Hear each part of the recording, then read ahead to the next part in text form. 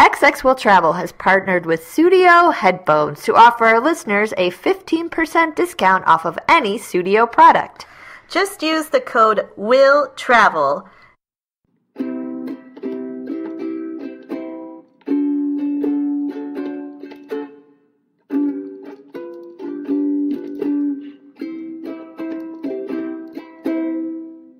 Hello, and welcome to XX Will Travel. I'm Ines. And I'm Kathy Polkerbeck.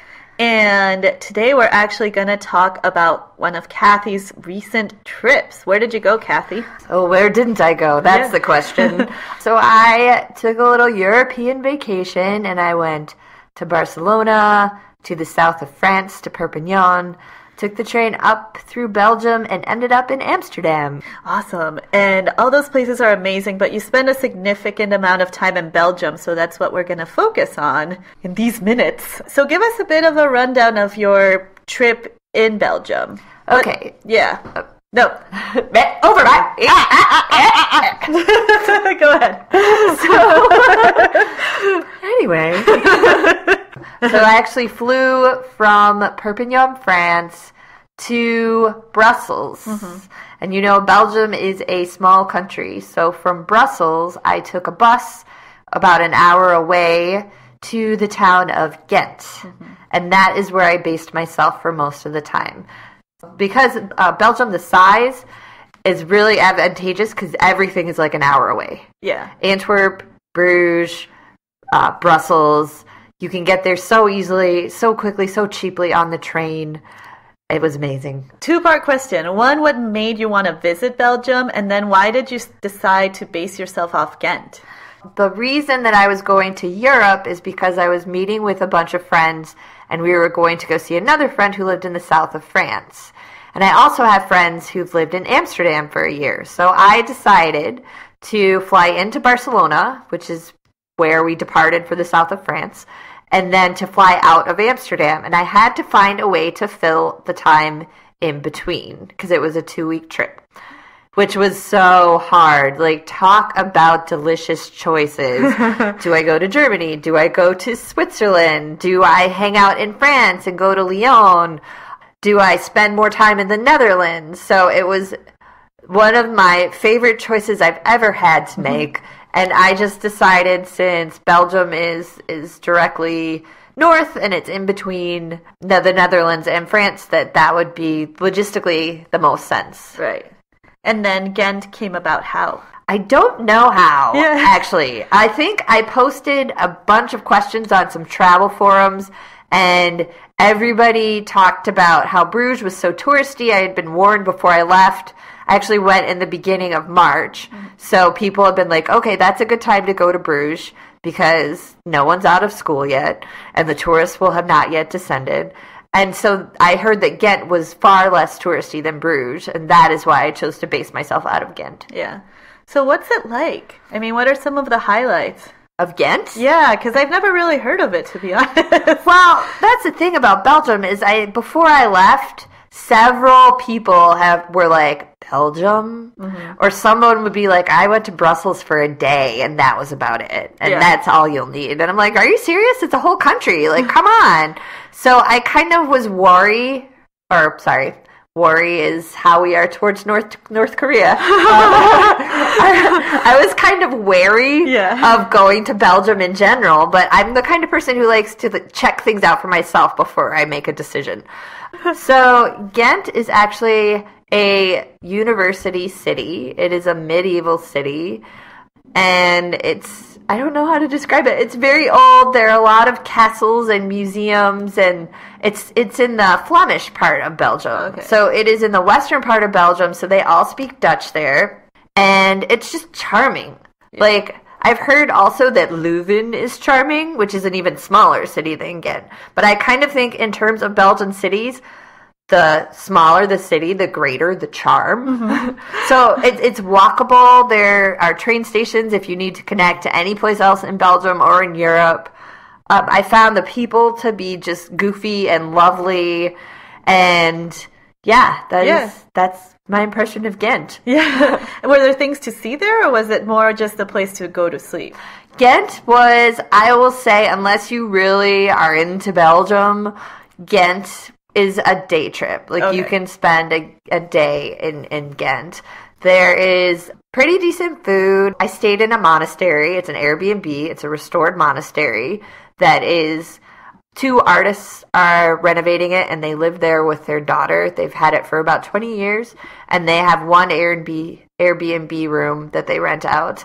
And they were just a font of knowledge. And I walked in, and they were all eating dinner, and you could tell that they just really enjoyed each other's company. Like, the daughters are teenagers, and as soon as they asked me to sit down with them, and I did, and when I sat down, they were like, all right, girls, it's time to get out the map and practice your English. So it was me and these 2 girls talking, and I had to ask some questions like, where's the best ice cream? And they're like, oh, the best ice cream. And they would, like, go through all the stores and the flavors and, like, show me on the map. So I had a really good team of advisors at hand.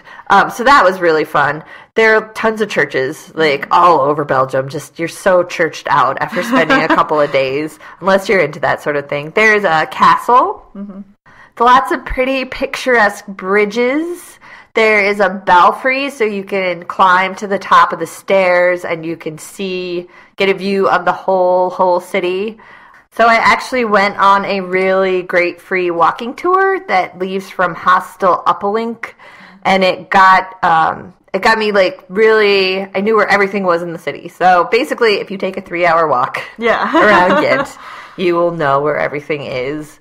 Another thing about Ghent is that every time a baby is born, there are streetlights that flash in the town center. Oh my god. It is the cutest city ever. Like, everything I encountered was adorable. So if you're on St. Vierplein Square and you see lights, the street lights suddenly flash, it's because the baby was born. Aww, and they just, like, welcome him into the community. Exactly. Or her. Yeah. Exactly. That's awesome. So that is what I know about Ghent. There's also a lot of crazy medieval stuff that went on, because in Flanders there was a king named Maximilian, and nobody liked Maximilian the king, and the king did not like them. So that'll come up again more in Bruges. But one thing I did learn in Ghent, the Belgians were very into torture. Oh. And if you go in the castle in Ghent, there is a museum dedicated to instruments of torture. And they look really torturous. Like, I saw a rack where they stretch people, and they used to think that epilepsy was not a disease, but was like a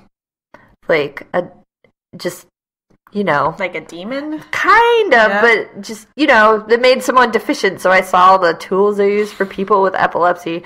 It was scary. And I know from, like, studying African colonization that the Belgians were also known as the cruelest colonizers. Yeah. So they were the people who left Rwanda and kind of made the difference between the Hutus and the Tutsis so distinct that, like, they created the conditions for war. Right. Basically. And now they're so peaceful. And now I'm like, Belgium is adorable. So it kind of makes me wonder, like, what happened? Like, did they just get it all out of their system? I think so. You know? I think so. They must. And Belgium is famous for linen and cloth. Like, that was how they made their fortune back in the medieval times, was through the cloth trade. So you'll see a lot of nods to that too. Nice. Yes. In your Instagram post, which I found to be super delightful, you described Bruges as the look at me middle child. Now, you're a middle child, and I'm a middle child, and I want to know, what do you mean by that? All right. So, what do I mean? I mean that I went to Brussels, and Brussels is very sleek and sophisticated. The EU is headquartered there, so, like, it's very cosmopolitan and multicultural. And then you have Ghent, which you can see everything in Ghent in 3 hours, and it's adorable. It is so cute that you just want to pinch its cheeks. And then, and Ghent sort of, like, takes its history in stride. Like, it's like, here's a castle you can walk around in, and there's some information. Right. Whereas, like, if you go to Bruges, I'll sum it up like this. So there's a place in Bruges And it's like an interactive museum where you can interact with people from the medieval period. And at the beginning, like, I didn't know you had to pay for it, so I walked up and there's this like animatronic man in many languages going, "Come see how medieval people lived." Instead of Ghent, which is like so chill, like, hey, just imagine it. Right. It's like, no, we're gonna put this weird, scary animatronic man in your face to get you to go to this museum. Right. And I feel like it's flashier. Yeah. And it's more in your face, and they're like, oh, so the village hall in Ghent is this big? Well, ours is 4 times the size, kind of thing. And I just feel like it needlessly, because people go to Bruges. Like, Bruges is so touristy, and it needlessly promotes itself and puts on shows for people. It never got the love it needed from its parents. No. Yeah. It was, and Maximilian hated Bruges. Like, every city in Belgium has, like, an official beer. So the beer in Bruges is called Bruges Zot, which means Bruges' fools, because the people of Bruges wanted to raise funds for a mental institution in which to put their people who probably shouldn't be wandering on the streets. They tried to wine and dine King Maximilian to get him to fund this mental institution. And at the end of the night, after they had all had this wonderful party, King Maximilian turns to them and says, "Oh, you don't need a mental institution. You just need to close the town gates because you're all fools." Oh, burn! Maximilian. Well, so, I feel like there's a lot of flash and pomp and, like, trying to draw attention to itself. When if Maximilian had maybe loved the Bruges people a little more, it wouldn't be that way. Have you ever seen the movie In Bruges? No, but I have seen Colin Farrell. I've seen the window where Colin Farrell jumps into a canal, and I was like, this means nothing to me. Well, it's probably one of my favorite comedies, but the interesting thing about it, right, it's like Colin Farrell and this other dude whose name I can't remember. In any case, they go off to Bruges kind of as an escape, and the British part of the duo, like not Colin Farrell, the other guy, is just super, like, at peace with it. He feels it's heaven, while Colin Farrell really does think that Bruges is hell. And just seeing, like, that dichotomy between both instances just makes it for a really, really funny depiction of a city. Did you like it? Did I like Bruges? Yeah. I didn't like Bruges as much as I liked Ghent. Okay. But I think Bruges... I really I don't know, maybe it's gallows humor because of all the torture and stuff that came out, but I felt like Bruges had a really good sense of humor. Like, there was just a bunch of silly things. Like, for example, there's a chocolate store where we went and bought a bunch of, they call them pralines, but it's not like a New Orleans praline. It's like a filled chocolate, and that's what they're famous for. And we go outside, and in the window are all these, like, sexy chocolates in all shades, like white, black, brown, of like boobs and penises, and there was an ejaculating penis, and it was like, your choice, veiny or not veiny. And we were just like, a city like this that puts that in the front window has to have a sense of humor about itself. And I was going to post it on Instagram, but I was like, man, I don't want to get us kicked off of Instagram. Who knows how they will take it. Exactly. What were some of your highlights, some of the Bruges highlights? Some of the Bruges highlights. There is a Salvador Dali museum. Oh. Because it was raining. The thing about Belgium, they say about sunny days are only about 30% of the year. Oh, my God. And I had 2 of them. So in Bruges, it rained all day.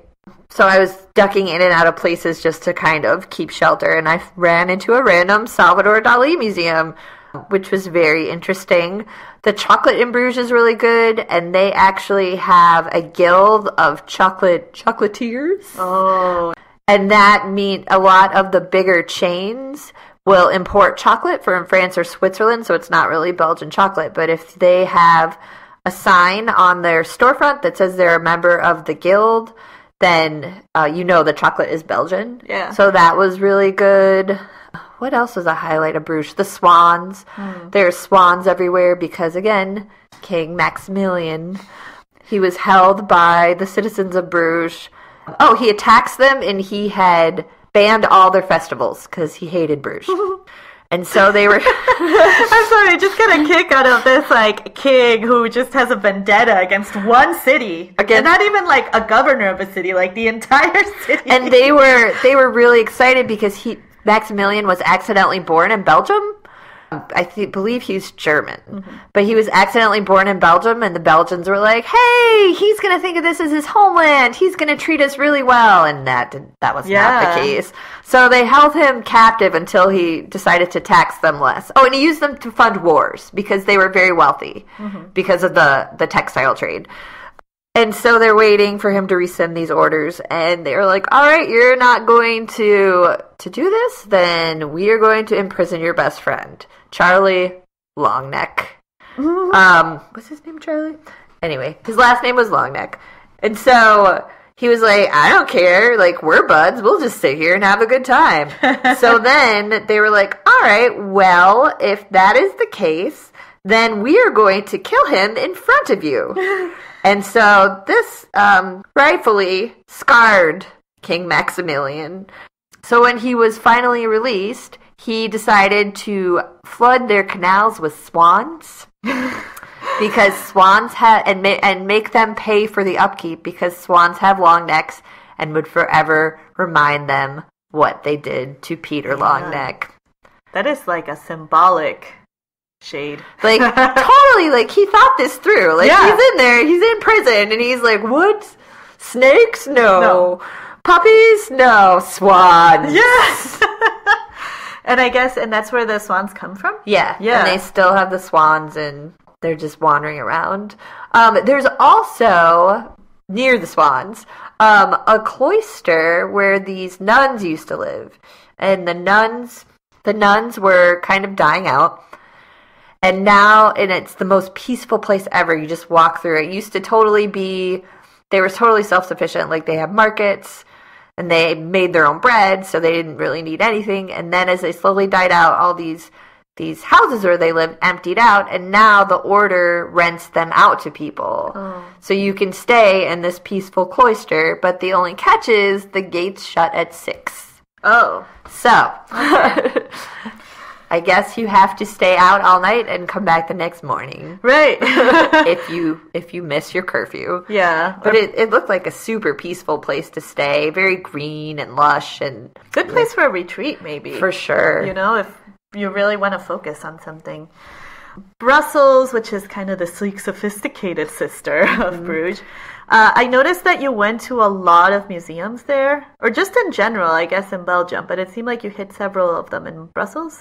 I did, because it was cold. Yeah. And I should have stayed in Spain where it was 70 degrees and there was a beach, but I soldiered on. So it actually snowed when I was in Brussels. Oh, wow. So walking around wasn't super pleasant, but it was still, the thrill of being in a new place. Yeah. So my favorite museum was the Magritte Museum because I'm a huge fan of the artist Magritte.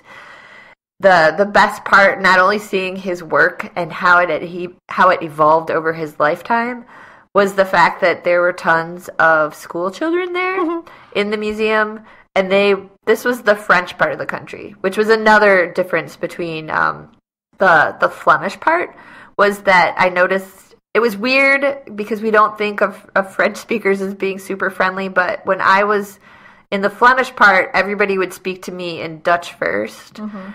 And then I'd be like, I don't speak Dutch. And they'd be like, okay. And they'd speak to me in English, even though everybody speaks perfect English. But when I was in the French-speaking part, everybody spoke to me in English first. Yeah. And it seemed like they were friendlier. Like, I don't know if that's because they're more used to an international crowd with the EU or what, but... Maybe trying to separate themselves from the French.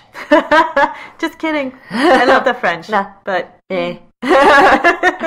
So these kids were on a field trip, and I was listening to their lecture, and every time the guide would ask a question and a kid got it right, the kid got to wear a Magritte hat. He got to wear the bowler, which was amazing. I also went to Beaux-Arts, which is like a more contemporary museum, and I saw still lifes by Goya and Picasso and various other men. But my favorite museum, and I don't know, even if you are not into museums, like this is a fun place to go, was the Musical Instrument Museum. Ooh. So the Musical Instrument Museum has instruments from all over the world, from flutes made of thigh bones to hurdy-gurdies to bagpipes of all shape and size. And if you buy the audio tour, you stand in front of an instrument and you're like, oh, I wonder how this accordion sounds. And you find the corresponding number and you get to listen to that accordion being played. And then you're like, oh, but this slightly different accordion in a cabinet of 60 accordions. How does that sound? And I could spend days there. Yeah. Like, it is amazing. Like, it's just so cool to see, like, well, I don't even know how you play that, much less how it sounds, and to hear it in real life. That was really fun. Yeah. It made me sad that I had such a limited time there. Which museum was the creepiest? I didn't really have a creepy museum. No? No. Why do I feel like you posted a painting of a creepy thing? That was a creepy still life. Ah. Where was that? At Beaux-Arts. At the Beaux-Arts. Mm-hmm. Okay. Yeah. Yeah. There were lots of creepy still lifes. Like, you think still lifes are boring until they fill them with skulls and skulking people. It's more than fruit. It's still life. Yeah. I guess they took the whole idea of still life to its most literal level. Really, they did. Mm-hmm. Mm-hmm. So we recently got the chance to check out Studio headphones. What did you think, Ines? I like them. The ones I got were the Regent, which is their premium on-ear model, and they're super white and really cute, and the sound quality is great. How about you? I also got the Regent in black because it's like my soul, and was super impressed that they didn't feel like they were squeezing my head. And you can also plug it in, or you can use the Bluetooth on it. And one of the great things about Studio is that they provide free worldwide shipping. So what? Free worldwide shipping, which is great because that means you can get their sleek, modern Scandinavian design anywhere. The best part, besides the great sound quality, the comfort factor, the fashion factor, and the Scandinavian design, is that they are offering listeners of XX Will Travel a discount of 15%. Just use the code WILLTRAVEL and get your own. And visit them at studios.com. Between those three, which one did you like the best? I like them all for different reasons. I think Bruges is nice, but again, it seemed touristy, and I kind of like the cultural scene in Belgium or in Brussels and the cuteness of Ghent. Mm-hmm. But I would go back to Bruges because on that walking tour, I did a walking tour in Bruges too. It's kind of my thing now. Yeah. And on the walking tour, I just found a ton of stuff that I had missed because it was raining and I wasn't out and about that I would go back and see again. Oh, and the highlight of Bruges, mm-hmm. I did see a relic containing the blood of Christ. Oh, man. My parents were very jealous. I got them a prayer card and I lit them a candle. Yeah. So, yes, they pointed on the main square in Bruges, our guide by the town hall, which in itself is a work of art. Our guide told us that the relic, a crusader brought back a piece of cloth with Christ's blood on it. And I was like, I'll see that. Yeah. It's free. Why not? So I went up there, and it's in like a glass tube, and there's a woman in full vestments sitting behind it, so you will not try and steal it or touch it or molest it in any way. And it was super surreal to be like, okay, I don't know if this is really the blood of Christ, but like it could be. Yeah. And there's also, on the corner of the town square, there used to be a huge church. Like I said, this is super churchy. This was a super churchy trip. So there used to be a cathedral on the corner of the town square, and sometime in the 15th or 16th century, it disappeared off of all the maps. And no one knew what happened to it. What? Until the Crown Plaza Hotel started excavating for their Bruges location and stumbled upon the foundation and a bunch of frescoes and like pillars and stuff like that. And they're like, oh, that's what happened to the church. And but did it just sink or what had happened? I have no idea. Yeah. But like the foundation is there. Yeah. And if you go up to the reception desk at the Crown Plaza in Bruges and you say, I would like to go to the basement and see the church, they're like, okay. And they point you in the right direction. That's so cool. And you can go to the basement and see the church. Yeah. And speaking of hotels, in Ghent, the Marriott, which is like a 5-star hotel in Ghent, is right on the main canal among these old buildings. And apparently, it used to be a brothel for sailors who came into port. Nice. And they know this because the symbol for love is 2 swans facing each other because their heads and necks make a heart. Mm-hmm. And the international symbol for prostitution at the time was 2 swans facing away from each other because prostitution was bad love. Oh. So the Marriott, like, in the building that it renovated, maintained that sign. So there's a sign of 2 swans facing away from each other. Look at you, Marriott. I know. Being scandalous. Naughty. So how were you able to get to all these different locations? So I flew from tiny airport in Perpignan to Brussels, and that was an experience because it was Ryanair. Oh, yeah. And I had never flown that before, and I had an inordinate amount of fear of flying Ryanair, because I'm like, I'm going to get there, they're going to be like, you have blonde hair, that's $700 extra. Which would be a really smart business move in France and Brussels, because everybody's pretty fair. But anyway, so I got there, I flew Ryanair because it was $30 and less than 2 hours, and to take the train, I would have had to go all the way up to Paris, and it would have been like 8 hours and $200 or whatever. So from there, I landed in the airport Charleroi, which is in the south of Brussels. It's not the main international airport. And I took a bus to Ghent, which was like an hour away. So it couldn't have been easier. Yeah. It was so easy. And once I got to Ghent, I took the trolley to my Airbnb, which was about a 20-minute walk from town. And Bruges was a day trip on the train, but that was about 40 minutes away.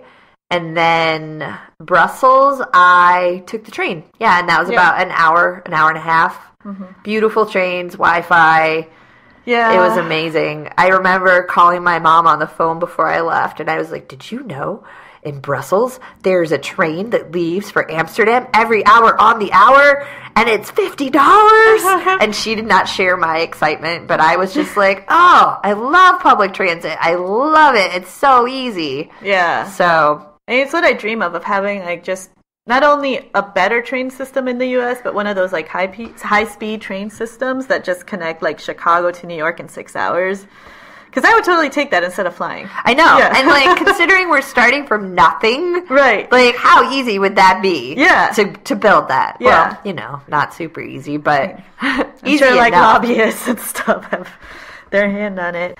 So, let's talk about my favorite subject, which is beverage and food. Belgian beer. Did it live up to the hype? Belgian beer did live up to the hype, and I will say that I'm not a beer fan in the U.S. because it just makes me feel really crappy afterwards, like really congested and bloated, and I did not feel that way after drinking Belgian beer. Was it a specific style, or you just don't know? I don't know. Yeah. I think it's ingredients. Oh, yeah. We were talking about this before, about how ingredients in other places just don't seem to be full of hormones. Right. So I think it's ingredients. And the alcohol content is higher, like a lot higher. So maybe that just had something to do with it. Maybe I was drunk and I don't remember being congested and bloated. Right. And the Belgian waffles. What are your tips for getting a good one? Well, I was told very wisely that you need to watch it being made, because a lot of them will pre-make them. A lot of places will pre-make them and have them shipped to the restaurant or whatever. And I had a Belgian waffle, and it was fresh off the griddle, and it was covered in Nutella and speculoos, which are little cookies you get with coffee in Europe.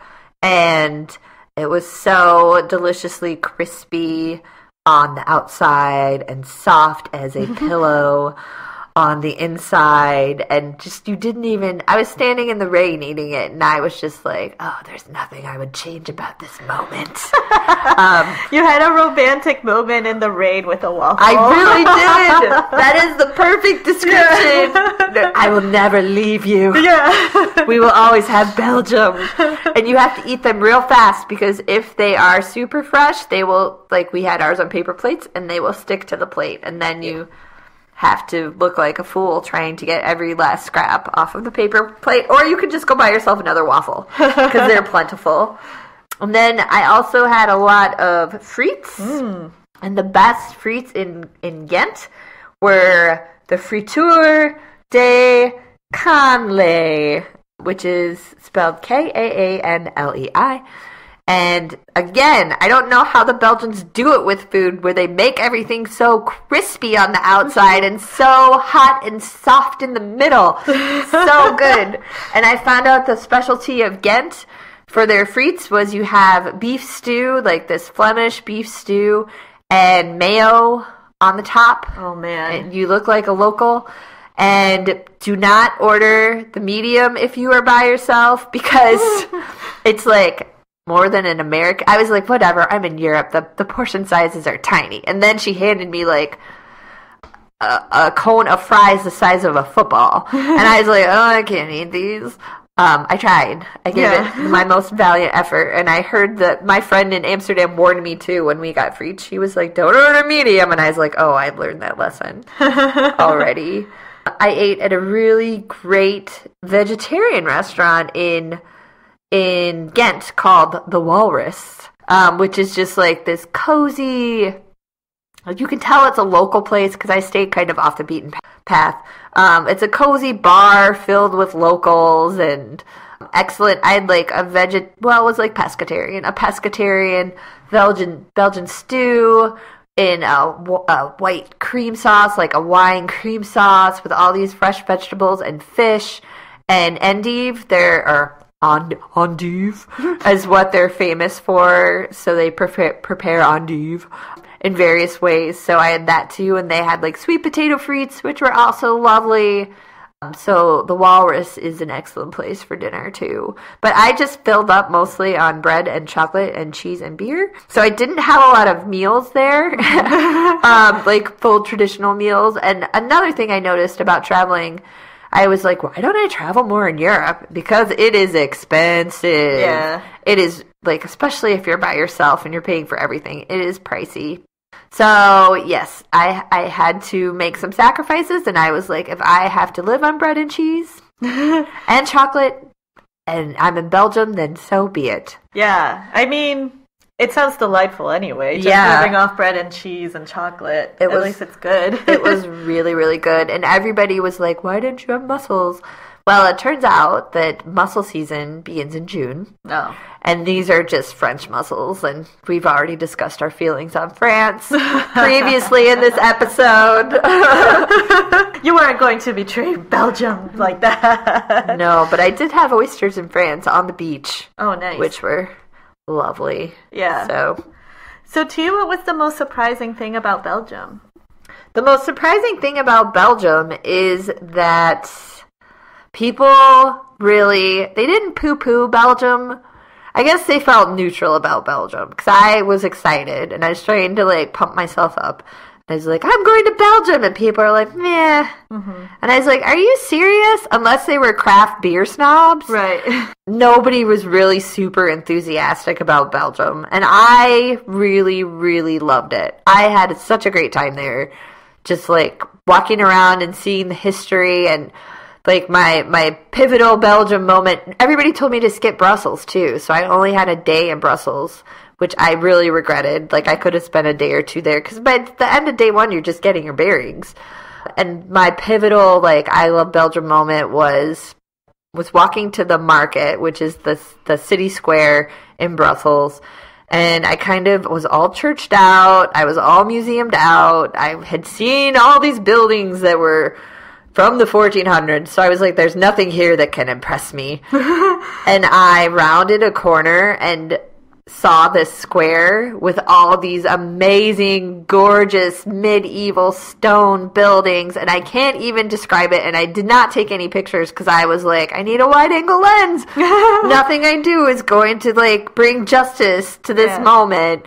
And it just really, like, culminated in an overwhelming sense. I'm being cheesy, but it culminated in this overwhelming sense of gratitude that so many people never get to see this stuff, and just, like, so #blessed. Right.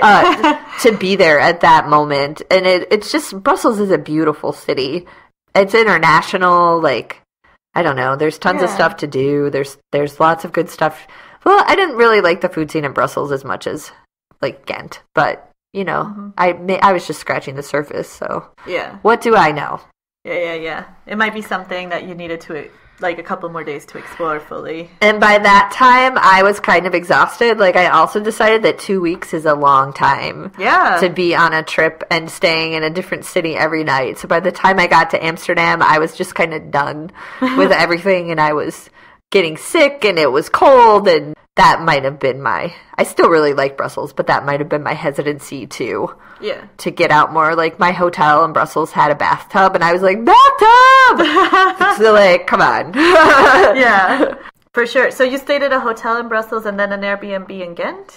Yes. Yeah, but you didn't stay in Bruges, or you did? I did not. No. Oh, okay. And then I stayed with friends in Perpignan, and then in Amsterdam, I stayed at 3 hotels. Oh, man. I know, because my friends have 2 giant cats that my allergies couldn't handle. So the first night, it was expensive. Like, that's the one thing I'll say about Amsterdam is expensive. But I lucked out and I got a 5-star hotel on a hotwire called Hotel Okura. And they upgraded my room. Oh, nice. And it was like European 5-star, like none of this American 5-star malarkey. And I walked in, and the curtains opened automatically as soon as I walked in, and all the lights came up, and there was a beautiful view of a canal, and bathrobes, and bath salts, and a huge, like, a bathtub or a bathroom the size of my apartment with a huge tub. And my friends have a little baby, and at the end of the first day, they were like, well, you know, we're kind of cutting out early, but... And I was like, oh, it's fine. Right. See you later. Bath time! So, any other, like, hidden gems you want to share about Belgium, or parting thoughts about it? Maybe tips? I think the entire country of Belgium is a hidden gem. Okay. I do. Its tips are, if you have mobility issues... Belgium might not be the place for you because everything is cobblestones. Everything is, like, really narrow, windy stairs. I never discourage anybody from avoiding a place, but just beware if you go there that it's going to be, it was hard on me. Yeah. Like, I would come home and that's probably why I got sick, because I was going so hard, but I'd come home and, like, collapse into bed because it was just so exhausting to walk that much through the city. So that's a tip. I really like staying in a neighborhood as opposed to, like, right downtown. And it's pretty easy because it was a 20-minute walk or a trolley ride downtown. If you do go to, I know in Ghent, I think all 3 cities get a transit pass, because I think the transit passes work on the buses and the trolleys, and I believe you can get them in increments of 24, 48, and 72 hours, and that'll save you some money. It's like, I think €2. Always keep coins. I was forever running out of coins, and then I'd have to take a bus, and there would be no change or no place to buy tickets, and it would be €2, and I would kind of be out of luck and have to go buy more chocolate to get change, which is a horrible situation to be in. Well, thanks so much for enlightening us on Belgium. You're welcome. Yeah. My mom actually always said that it was one of her favorite places in Europe, that it was really beautiful. Yeah, it is a fairy tale. And I've never been, I hear the same about Prague. Yeah. I hear the same about Germany and the castles. I hear the same about France. But this was, for me, the first time that I'd ever been in that region and kind of been like, whoa, my gosh, everybody was right. It is like a fairy tale kind of thing. Cool. Well, if you like this episode and want to hear more, subscribe on iTunes. You can also find us on Podbean and Stitcher and other Podbean-like locations. Podcatchers. Podcatchers, exactly. We also have a Facebook group, which is the XX Will Travel Podcast Women's Travel Community. Yes. Long title, but I'm sure if you just put XX Will Travel Group, something will come up. Right. And as always, you can also like our page on Facebook. You can follow us on Instagram and Twitter at XX Will Travel, or go to our website, xxwilltravel.com. Until then, go forth and travel.